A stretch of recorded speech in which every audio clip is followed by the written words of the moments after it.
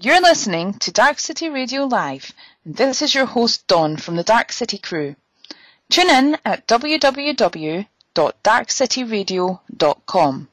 You can find us by searching Darkcity Radio on Facebook or Twitter. Welcome to Dawn's Diorama.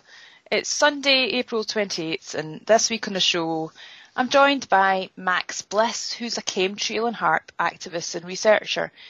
Max travels around with a lot of like-minded folks on his campaign of activism against the chemtrails with his Chug-a-Boom van. He spreads awareness of the dangers of chemtrails, and Max can be found under Mr. Max Bliss on YouTube, Facebook and on WordPress. So he's all over the place, basically.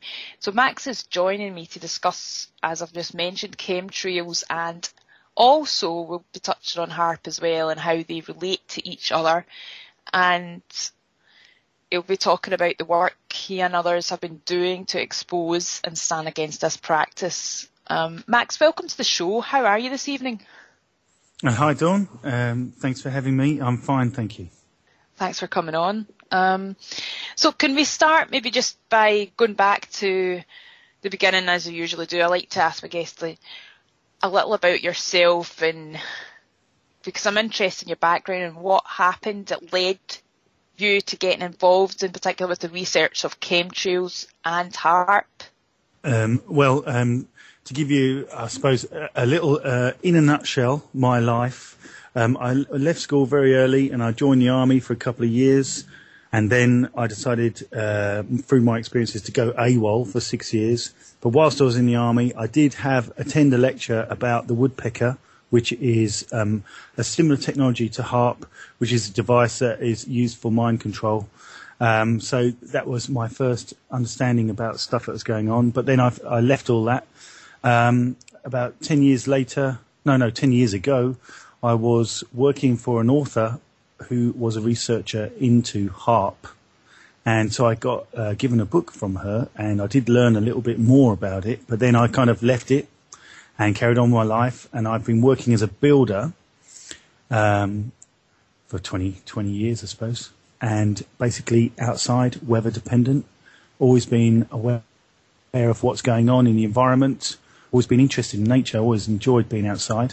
And I started to notice chemtrails, which, strangely enough, I really only noticed them last year, if I'm honest. So about 1 year ago was the time I realised that something strange was going on in the sky, and I hadn't seen this before.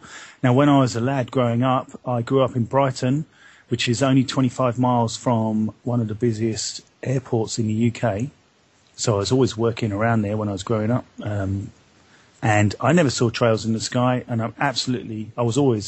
when I started to look into chemtrails, I was absolutely convinced I knew that these were new and unusual and strange. And I'd even wondered why I hadn't noticed them before. But I did start to research them, and I started to video them, started to post them to YouTube. And I got a lot of feedback from people. They liked my videos, and I just happen to live in an area where there's a lot of chemtrailing going on. And when I was researching the information, I seemed to be sharing information that people resonated with, and they felt that I was steering away from the disinformation and really cutting to the chase, and being fortunate enough to find information that seemed very relevant. And I started to get a following, so that's how I ended up becoming an activist, because I think once you start to realise how real this is and that you lose all the doubt, you realise you have to do something, because when you delve into this, you realise that the government are involved and you can't turn to them for help. So you as you delve into the community, you start realising that you need to raise awareness. That's it, ultimately, in a nutshell. So that's how I've got involved. Okay, that's quite logical progression to get to that point. Yeah. Now, can we go? You did mention Project Woodpecker, so I just wanted to go back to that, because I'm not sure if you're aware of the connection between a scientist. I'm just going to read something out here. Original research concerning the electron cyclotron resonance heating method was done by Nikola Tesla, and later expanded upon by not only Soviet scientists but also by US scientists such as Bernard J. Eastlund, so a scientist who happens to be associated with ARCO, the Atlantic Richfield Oil Company. Now, the reason I brought that up is because ARCO, we had a conversation off air about like secret societies and whatnot, and it triggered my memory about that. And ARCO has traditionally been controlled, but apparently by members of the Council on Foreign Relations. And I, in particular, remember you saying something about the Knights of Malta in relation to that. Maybe. Well, a lot of people who have been researching the Council on Foreign Relations have suggested that it's run by the Knights of Malta, and that the Council on Foreign Relations, basically, they make all the policy, the foreign policy, they make policy for the United States government. And even, I think I posted a video of Hillary Clinton talking about how the CFR, the Council on Foreign Relations, actually write all the policy, and that she was so glad that they built a new office down in Washington, so that they didn't have so far to go when they were doing something wrong. So, I think they're very, very closely related.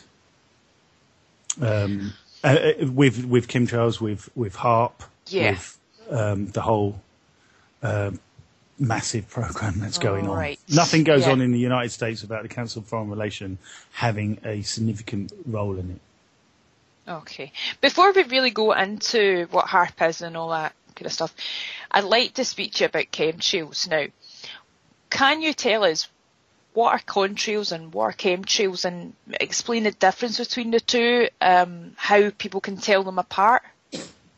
Yeah, well, basically, a contrail is something that's formed behind an aeroplane at specific conditions. It usually has to be above 30,000 feet, or I think that's about 10,000 meters, or 8,000 meters, which basically what it means is it has to be pretty high altitude. Not every plane can make one of these, and the temperature has to be below minus 35 degrees Celsius, and the humidity also has to be fairly the right conditions. So basically, to form a contrail, it has to be quite specific conditions, and they're actually quite rare.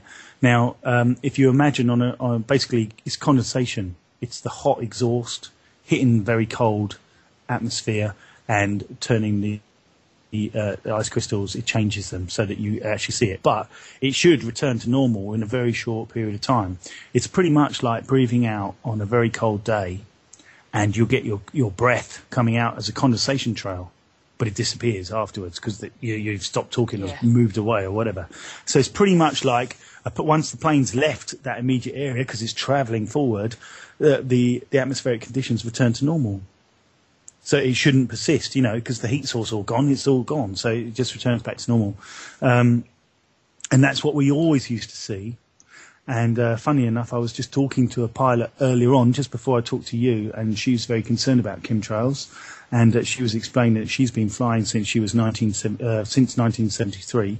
And, that she's now very concerned about it because she clearly knows the difference between what a contrail is and what a chemtrail is. Now, a chemtrail is, it initially looks like a contrail because it's coming out the back of a plane, but it can be very, very long, and it can actually be sort of thicker and more brilliantly coloured. You can notice the difference, but mostly it's the length, really, that will catch once you become aware of what a chemtrail is. It's how long they are, and sometimes they're just switched on and off, and you can see that if you're watching the plane. And sometimes they form specific shapes in the sky, like X's. You'll notice there's a great big X in the sky, or different grids in the sky. And we never used to see these massive visual statements in the sky before. Looks out of place, doesn't it? Yeah, it's quite disturbing. Now, actually, my friend Dan Badondi, I've actually had him on here before, but he's a pilot, and he knows like lots of other pilots, obviously, and like military pilots and whatnot. He spoke to them about all of this, and they back up what he says. You know, like he totally believes in chemtrails, and they believe in chemtrails, and so as far as I'm concerned, there's no doubt in my mind that chemtrails definitely exist. I mean, all people need to do is, as you've said, just open their eyes, look up at the sky. You know, there's so much evidence out there. There's patents and whatnot. Anyway, before we go into all of that, obviously, I want to ask you what kind of chemicals are in these chemtrails, or are being used for the chemtrails? Are you aware of? Okay, well, I think most people, when they start looking into chemtrails, at some point they will come across the various list of patents, and one of them is the Welsbach's patent, and that is specifically tailor-made for geoengineering. And when you look into geoengineering, you will come across a documentary called What in the World Are They Spraying, or Why in the World Are They Spraying? Now, these guys in the first one, What in the World Are They Spraying? They will talk about what might in the sprays.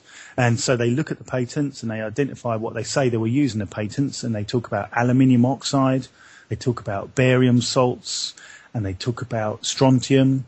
And there are various other metals, magnesium, titanium, iron, copper, zinc, arsenic, cadmium, chromium. There are many, many different heavy metals, and thorium, with different uses. So basically, when you start looking into this, you start thinking, well, what can I do to find out if this is true? So what I did personally was take a sample of rainwater and have it analysed at my local government laboratory, which I've actually, I've since had other tests done at different independent laboratories, but actually it seemed to be a legitimate sample. And so, you know, basically we're coming back with excessively high amounts of aluminium, barium, strontium, arsenic, cadmium, chromium. And, you know, this confirms these levels. When you start looking at different, the normal levels, you realise they're excessively high. You know, really ridiculously high. In some cases, thousands of times higher than they should be. Yes, and at these levels, they're very, very toxic. There's a lot of evidence out there, as you're saying, about these chemtrails being in existence. Now, there's been attempts to defend the geoengineering agenda of chemtrail spraying by stating that the chemtrails form a reflective shield against global warming. What would be your take on this? Well, I've looked into, obviously you will end up, if you start becoming interested in chemtrails and want to find out about geoengineering, you will eventually come across that geoengineering is a program that they've been researching to possibly counteract global warming.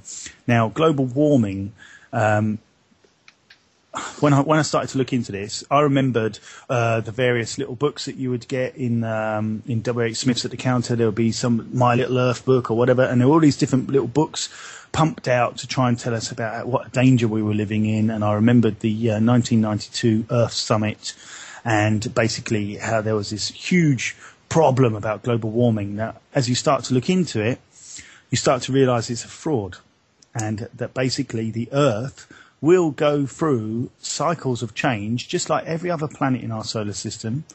And basically, if we look at our recent history, it's quite easy to verify that, for example, the Vikings were growing barley in Greenland up until the 13th century. Now, there's no way that could be done now, but there was a mini ice age in the Middle Ages. And that's why the Vikings actually started to go and expand anyway, because they had to, because they lived in the northern part of the northern hemisphere, and it was far too cold to carry on surviving. So basically, there's evidence that the climate goes through changes, and it's got nothing to do with the anthropogenic activities of man. We're not changing the environment. The planet is going through changes anyway. And if now, when scientists look at the activity of the sun, and we can see changes going on in our planet, we can also see changes going on in other planets within our solar system as well. So there's absolutely no water that this whole idea that our planet is changing because of our activity. I think we can all resonate with the idea that there's lots of toxins going into the environment and there's lots of effects we are having. Yeah, of course, I don't deny that. But I don't believe that the significant changes they're trying to frighten everyone with, it's all about fear, are significant and real. And I think that science is now proving that. And we've also had the ClimateGate scandal at the university, at the UK Climate Research Centre at the University of East Anglia. Their accounts, their emails were hacked, and it was exposed that for many years they had been skewing the data and trying to make the data fit a model that suited the global warming hoax. So, you know, they don't even the government doesn't even talk about global warming in that same way now. They talk about it as climate change. So they're starting to change the tactics, but they've obviously invested a lot in this program and carrying on with it. But there's no way that global warming is true. And in fact, if you start to research it a little bit, you will find that you'll come across the Club of Rome, which is an NGO organisation. It's a non-government organisation that basically was given the task to come up with a unifying problem that would bring all the world's governments together. And I haven't got a quote of it right now. I can't remember it off the top of my head. But basically they said that the activities of man on this planet was a threat to the planet, and there are limited resources, and we're using too much resources, and the way that we're operating is causing problem, and we're responsible for global warming. And it's just a made-up plan. It's because there's a much bigger agenda. And basically geoengineering is their program to combat this supposed global warming, but that's not the real reason at all. Yeah. So let's go back, and you did mention a little about the tests that you've done. Can we go into a bit more detail about kind of tests that you've done, what kind of tests you've done to find evidence of the chemtrail spraying, and can you also tell us what other tests you might be aware of that you might not have tried, or and what you found from them, what kind of results you were finding? Well, I'll give you an example of how much higher than normal. If you have to understand that aluminium in the air, even in an industrial urban area, should only be 0.008 micrograms per litre. Now, that's quite a small amount because aluminium shouldn't be in the atmosphere. But with this laboratory test here, which is a legitimate result, is 740 micrograms per litre. Now, if you multiply 0.008 into 740, you'll see how many times above normal it actually is.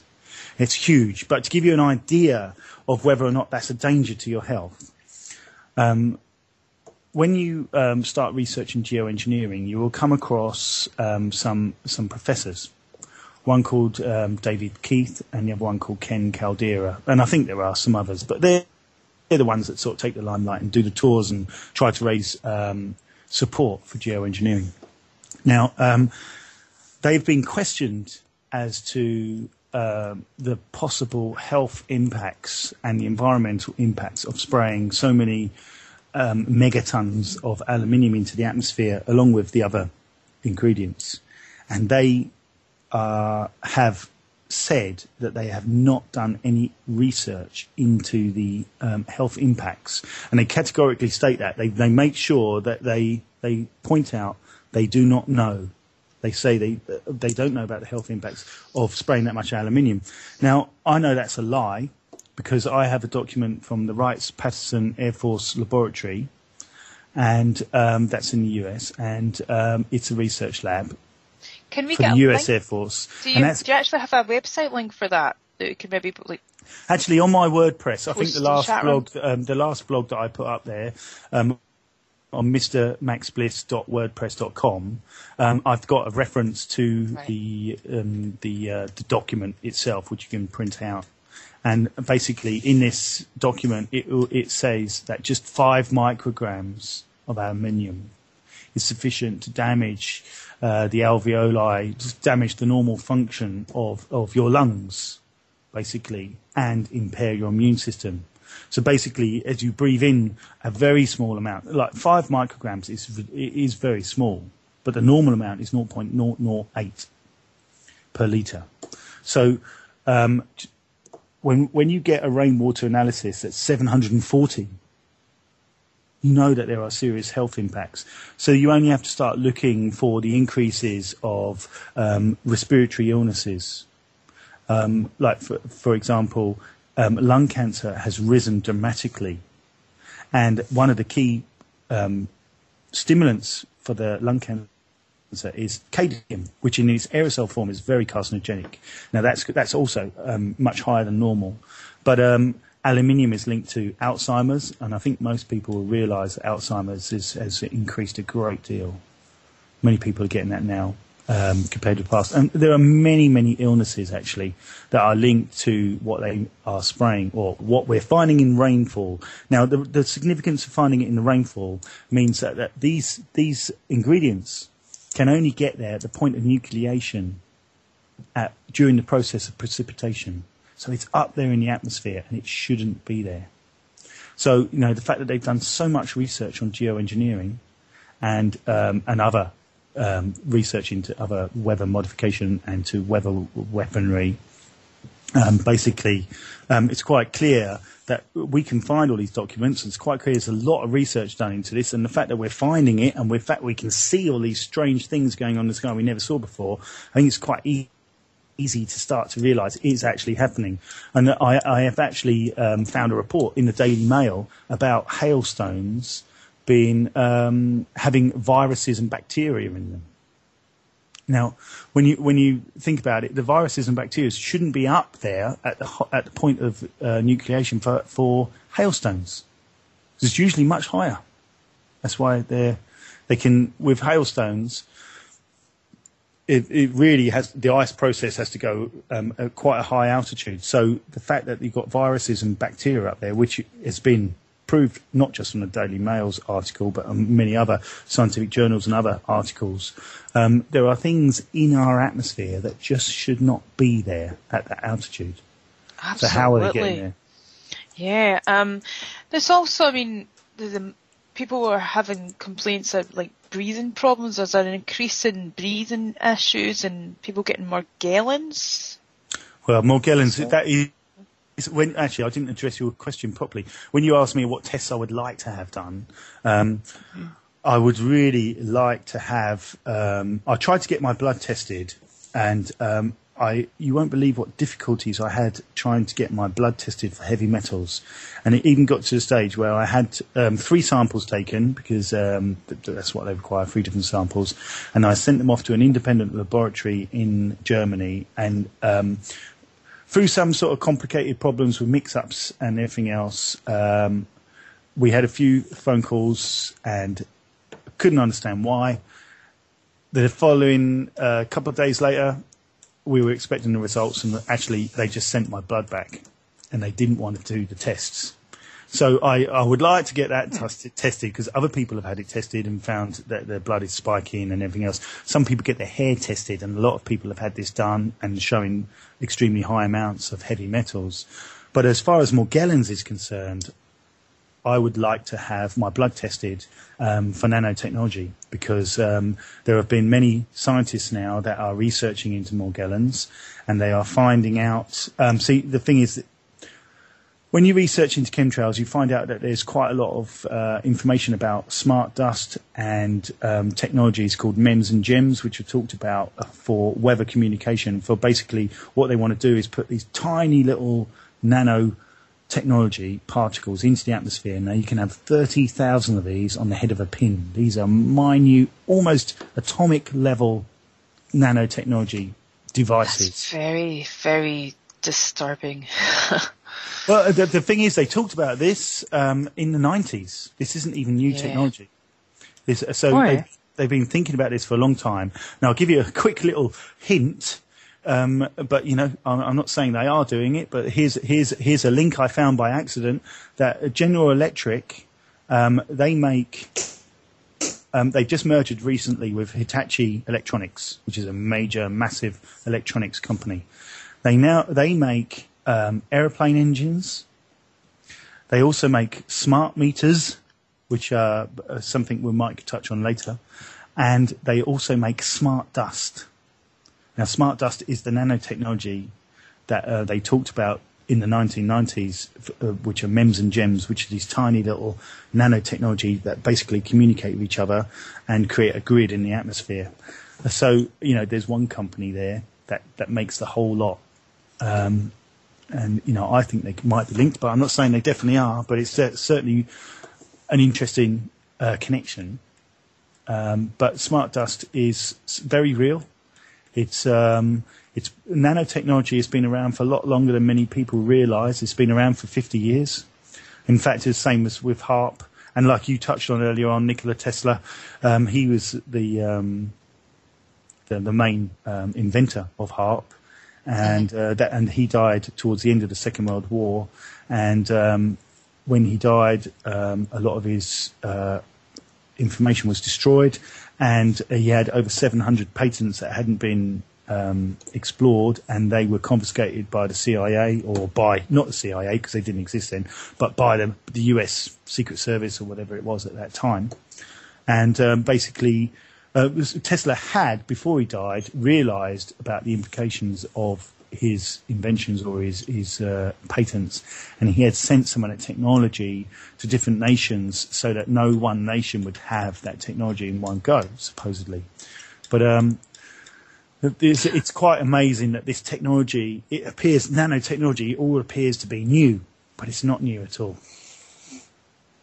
Absolutely. The military are apparently ahead of us by decades, and like what they've released to the public with their technology. But can we, from the results of these tests that you've developed, chembusters, right? So can we maybe talk about them, about what these chembusters, what they're doing, how do they actually work? Okay, well, basically, I think as my journey down the chemtrail route continued, and I became utterly convinced of the reality of the situation. You go through lots of different emotions. You can get quite depressed. You can get quite sad. You can get quite angry. It's quite frightening. You go through all these different things. And I wanted to do something. I didn't want to feel powerless. I didn't want to feel like I was living in fear. And I wanted to become more positive and more proactive about doing something. So I started to research what could we do. And I came across something about chembusters. And basically, the more I looked into it, it seemed a little bit of a leap of faith for me. It seemed like backyard science. It seemed a bit like, some mad inventor making something, and could it really work? And I came across this site about the Orgon laboratory, or something like that, and because Orgon is an energy, and it's linked to chembusters. And basically, when I was reading this Orgon laboratory site, at the end of the site, it talked about chembusters and saying that chembusters are dangerous, and if you had one, you should try to destroy it or bury it in the ground. And at that point, I realised I really must make one, because they're trying to hide something. I'd come across so much disinformation on the internet before, so many different, I'd learned to filter out disinformation. So I really thought, okay, I'll give this a go. And basically, you can find the instructions on the web quite easily, actually. There's quite a few people made them now, and there's lots of videos. I've made 4 of them. And basically what it is a resin metal base. You have metal shavings of different types of metals mixed together with liquid resin, and it sets, and you've got like a bucket mould. But inside the resin is metal tubes. And in the bottom of the metal tubes, you've got double terminated crystals of quartz. And they have a positive and a negative side. The positive is the clearer side of the 2 points. And the positive side is pointing up. And you glue those in the bottom of the pipes, and they're fixed in place. And once it's all gone off, and it takes a few sessions, because you can only do so much resin at a time because it gets too hot. So basically, you do one layer, and the pipes are parallel, vertical, and once it's all done, you add the additional lengths of the pipe. So in the end, it's about 2 meters high, and you've got a heavyweight base made of resin and metal fibers. And these 6 pipes, copper pipes I've got, but you can use any metal pipes, with the double turbinate crystals. And what happens is that all those metal fibers are held in the resin. They get excited, and the electrons are all interacting, and they're creating energy. And basically, the crystals, and crystals are used in computers, in watches, and they're recognised by industry. This isn't, this is a legitimate tool to be using, or material. And basically, the chemtrails, when they're sprayed into the atmosphere, they appear to be negatively charged, and basically whatever happens, I can't explain the actual science because I don't truly understand the science, but I know how it works because I watch it working. Basically, they disrupt the chemtrails. I've heard it said that they take down the negative energy and replace it with positive energy. Now, it kind of makes sense, but when you see it, it totally makes sense. I can't truly explain from a physics science point of view how it works, but I've seen it working. I see it working all the time. So when I first did this, I was completely amazed, really, and we felt absolutely fantastic as well, because the energy coming out of them is very positive energy. Orgone energy is a real energy that you can measure. It's not often talked about in science, but it is a real energy, and it makes you feel good. Do you remember, I think it's maybe a couple of years ago or something, there was a lot of incidents, might not even be as long as that, there was a lot of incidences being reported, very strange occurrences of birds just falling from the sky, dead. Still happens now, actually. Yeah. In Australia, one specific case, when they were given, these birds, when they were given an autopsy, the bodies were found to be full of heavy metal and lead. Now, how does a bird that eats nectar out of wildflowers get heavy metal and lead in their body? Well, okay, that's going to lead us to what's happening with our soil and what's happening with our environment. Basically, of course, they keep on spraying these heavy metals into the environment. They have an accumulative effect on the soil. And the soils are changing, and the plants are changing. Now, what's happening is they're getting a build-up of these heavy metals, and slowly but surely the environment is changing. And as a response to that problem, you've got companies like DuPont and Monsanto and various other big series. Yeah, they are making aluminium-resistant seeds. Now, there's no need to make anything aluminium resistant, because aluminium is actually a very abundant metal in nature, but it's in a safe form. Aluminium is one of those materials. You can't destroy it. If you change it, it will alter into something else because it will lock on to something else. But it's in a safe form. But if you do nanoparticles, that's a different story. Because it's really at almost an atomic level. So when we've got these huge amounts of aluminium being sprayed into the atmosphere, it is changing the soil, which easily anyone can test this with a normal pH kit. And you will find that some people who grow food will be complaining that they're not getting as much from their food as they used to. Many people I've talked to, and in fact, I had a gardener from America contact me recently about chemtrails, because he has a massive audience of people. He's got a TV thing, and he's concerned about chemtrails because things are not growing as well as they should be. And the problem is, what happens is the pH changes, and then the normal foods cannot take up the nutrients they need to survive, and they start getting diseases and fungals and bacteria. And so it's showing already. There's also another problem with forest fires.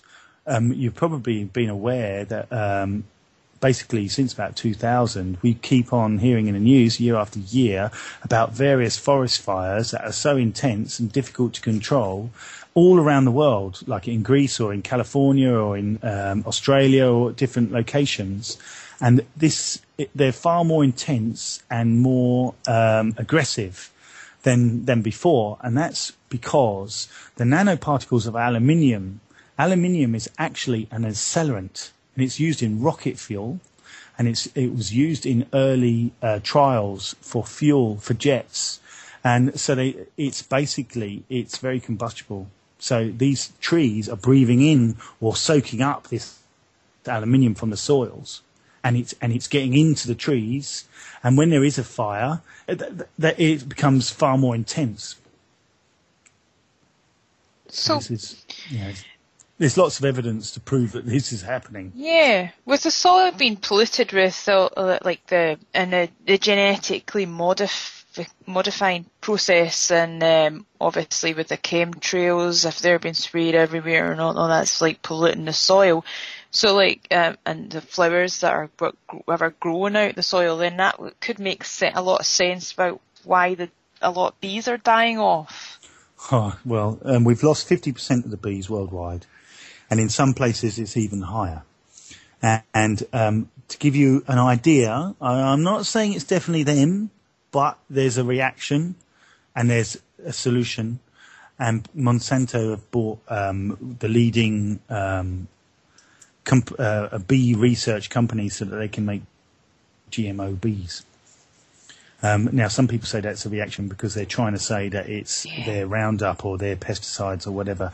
But, they're definitely intrinsically linked with spraying, because we know that Monsanto manufactured the Agent Orange that was used in Vietnam.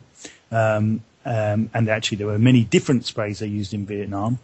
And Monsanto made those. So we know that they at least have a history of it. So we're quite certain they're making aluminium-resistant GMO seeds, and the seed line is not just for food; it's even for trees. So it's quite wide. So if they're genetically modifying bees, we know that bees are essential for the supply of food in the world.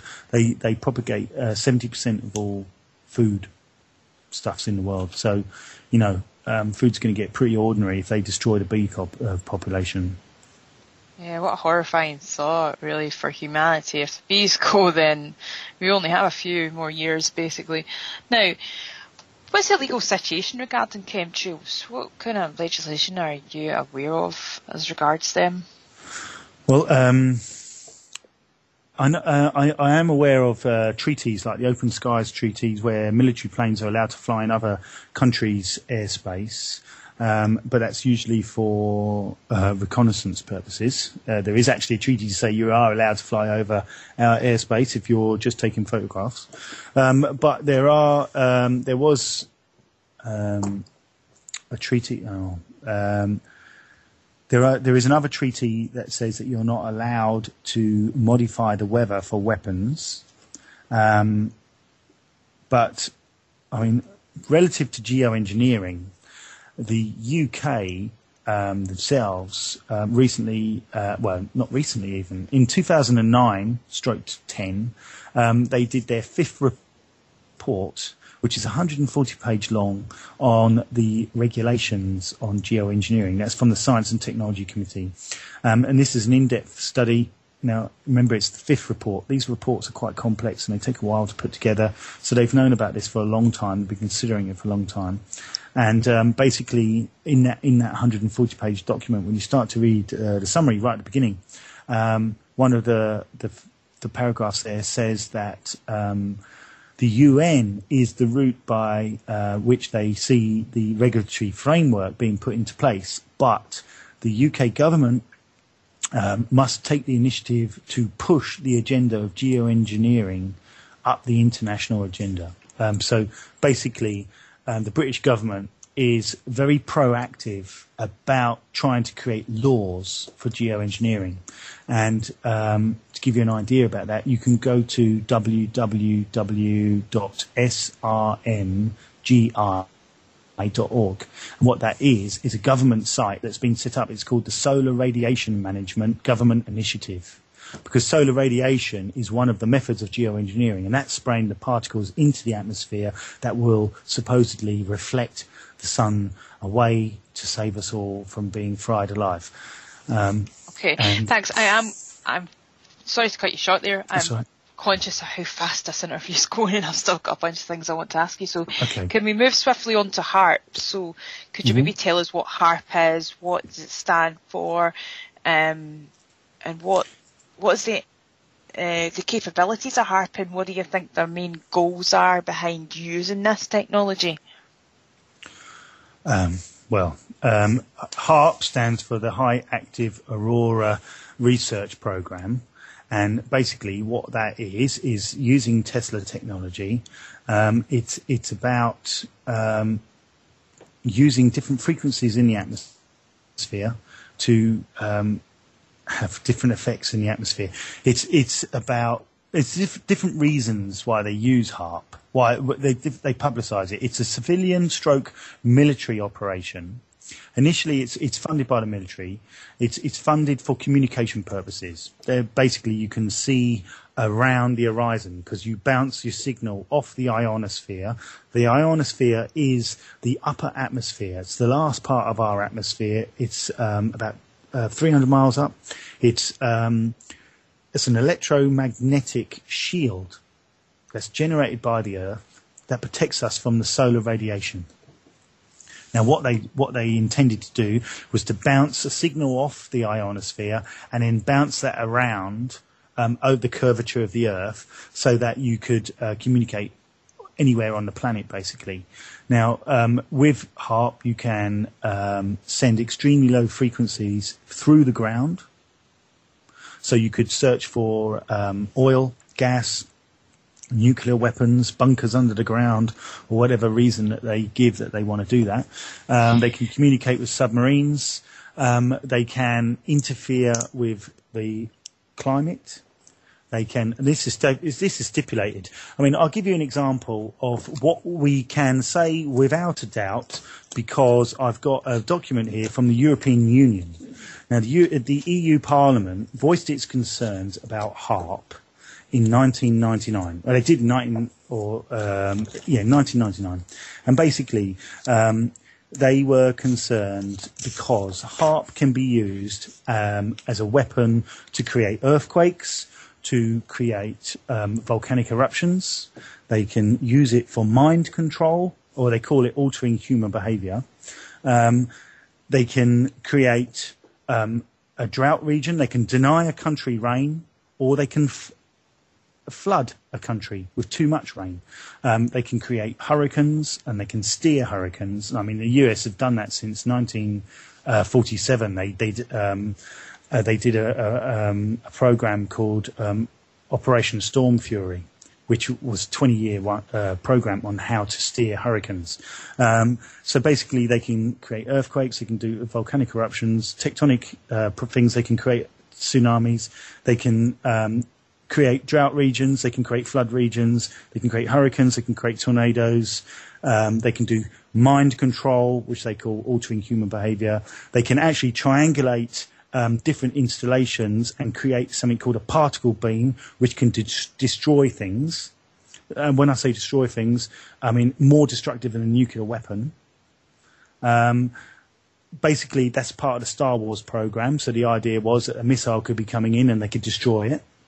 They can alter space weather by creating holes in the ionosphere. That's one of the bad side effects about using HARP, is that there now are multiple holes in the ionosphere. Now, the ionosphere is our protective shield against radiation.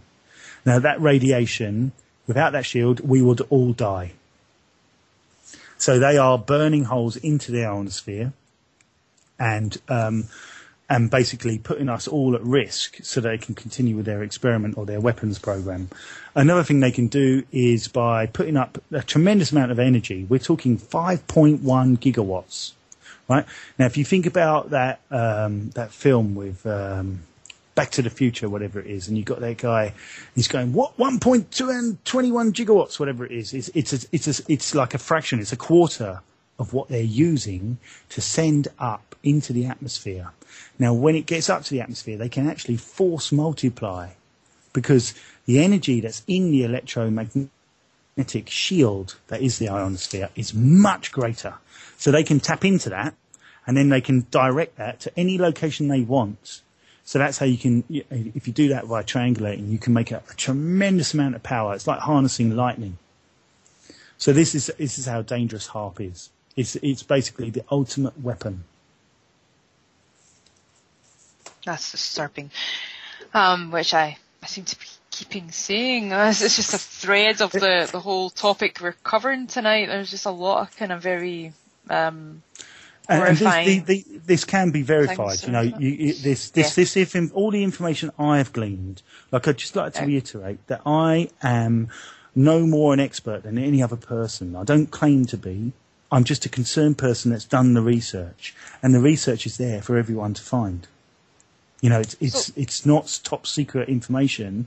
It's that you can glean this stuff from the internet. Admittedly, some of this stuff comes from the European Parliament, and some of this stuff comes from military sites that are publicly available. You can find this stuff. You just have to do a lot of searching. I'm conscious that we've only got a few minutes left, so I just want to rapidly cut out a few questions I was going to ask you and move to the key ones. Like, for example, you're very active in campaigning against chemtrails, as we're aware here. You've recently just finished a chemtrail awareness tour in your Chugaboom van, I believe, with a bunch of people. Do you want to tell us a bit about that? What you done, where you went, how was it all received, and any other activism or you've been a part of or planning in the future, and maybe tell us how people can get involved as well? Yeah, well, that's right, because, well, one of the things that we've all gone through these different processes of feeling sad, angry, depressed, and everything else, and it is bad. You know, I've had my head and my hand is crying my eyes out sometimes, but at the end of the day, you have to pull yourself together and realise, well, you know, I really want to do something. So when I was making all my videos, I seemed to get quite a following on YouTube, which is pretty good. At that time, within 6 months, I had over 3,000 subscribers and, you know, hundreds of thousands of video views. And because of that, a really passionate woman who's so filled with energy, her name is Mona Norman, she contacted me and asked me, she said she was putting on a conference in London about chemtrails, and would I be happy to come and give a presentation? And I'd never done anything like this before, but at that time I was actually getting quite frustrated just making videos and sharing information, commenting whilst I was making the videos, and I kind of felt like I'd reached my limit of what I could do there. So it was a great opportunity for me to do this conference. So I went to London, and before I'd done this, I'd already decided to paint up my van. Now, I've got an LDV Convoy long wheelbase van. That's an old post office van, and basically I painted it on every available surface with different signs and information and groups, because I belong to lots of different groups all around the world, and so there's lots of different names of groups and stuff like that, which gives people an opportunity to see that this is a worldwide concern, because there are literally groups in hundreds of groups all around the world, and they could see the big messages about chemtrails, stopping chemtrails, and it gives people an opportunity to ask me questions. So I drove over to London in the Chugaboom, which we call it. And the conference was absolutely wonderful. Following the conference, I met a guy called Terry Lawton, who's a long-term activist, and he's from Ireland, and he was part of the Girl Against Fluoride campaign, and he's very interested in chemtrails. And we got talking, and we decided to go out into the streets of London the following day, and we started handing out flyers, and it was pretty good. It was good to reach people that had not really come across this before and actually get information out. We had some flyers from the conference. So that was a great success. So following that, it was like, well, when are we going to do the next one? This was wonderful. It was very inspiring. We set up some groups for the people. There were quite a lot of people there, and a lot of people wanted they came from different parts of the country and they wanted to set up their groups. So basically different groups got set up because of that conference, and we linked up people, and you can actually make contact with people rather than just using the internet. So following that, it was like, well, let's do another one. And it was like, well, I've got to come from France. And Terry said he'd like to do a presentation as well. And he's coming from Ireland. So it's like, well, if we're going to make this journey, let's do more than one. Let's try and fit in another one. And then that developed into a tour. So we ended up doing 6 cities. So because these different groups are around, different people said, oh, well, can you come to our town and we'll get a venue and we'll set this up. So basically what happened was we arrived for the London GMO protest at Hyde Park, and then following that we went to Maidstone, then to Glastonbury, Exeter, to Stroud, Nailsworth, Portsmouth and Brighton. So we would go to different places, and we went to the town hall at Glastonbury, and we went to the Phoenix Centre in Exeter, and different locations. Sometimes it was in a community centre, another time it was in a pub, but it was quite a big function room. And basically we went out into the streets before, and we flyered as many people as we could. We parked up with a van. We got banners out. We got huge banners that are like 1.50 meters high, and some of them are like 8 meters wide, of all the pictures of the different equipment that they use for spraying, because we've got pictures of the tanks inside planes, the chemical tanks, and connected with computers, and we've got pictures of the nozzles that they use for spraying, and basically in a picture you can see that they're spraying something. So it was a very good way to actually reach just normal people in the general public. Okay, so basically what we found was we were able to reach many people in the public. We've stimulated the council at Glastonbury is starting up their own action group, and many other groups are being initiated because we went around raising awareness, and we basically took every opportunity we could. We got to speak on mainstream radio 3 times, and basically it was nothing but positivity. We've reached more people, and it's inspired us. So, we want to do another tour, and we're in the process of so many people are requesting that we go to their town now. We're trying to organise ourselves, and we will be going on another tour. Okay, thank you very much. Do you have any very final words, like just a final website to throw out very quickly just before I finish up? Well, there's Chemtrails Project UK, and there is Skywatch UK. Or UK Skywatch, actually. UK Skywatch, www.ukskywatch.co.uk, or chemtrailsprojectuk.com. And they're 2 good sites with lots of links. And also, I mean, if you want to go to geoengineering.org, geoengineeringwatch.org, or geoengineeringexposed.com. I mean, I would say, well, obviously for the Britain, we'll stay with the British people. I mean, they're fantastic sites anyway. Chemtrail Project UK and UK Skywatch. Thank you very much for coming on the show, Max. It's been a pleasure having you on. I'd love to have you on again in the future, perhaps with the rest of the people you're working with for this activism. Also, if you want to stay on for the next hour, you're more than welcome. And if you do, then we can maybe open the phone lines. We usually open the phone lines anyway. It's a Dark City show with a Dark City crew, so it's a different format, obviously. But people might have questions they want to ask you, so it's entirely up to you. Well, I'll be happy if anyone wants to ask any questions. We're more than happy to. Excellent. So the phone lines will be open, and thanks everybody for listening tonight. You were listening to Don's Diorama. Over and out. Good night. They said we could not do it. They said it wasn't possible. But we did it. We created a free radio station to bring the people together and spread an alternative message from the mainstream. They tried to silence us. They tried to hack us. But we carried on. You cannot silence the truth. You cannot enslave freedom. You cannot stop a good idea. You cannot stop Dark City Radio. The crew is now eager and stronger than ever before. We will not be kept off the airwaves. We will continue. This is not our radio. This is your radio. This is Darkcity Radio. This is your Darkcity. This is your Darkcity. This is your Darkcity. This is your Darkcity. This is your Darkcity. This is your Darkcity Radio.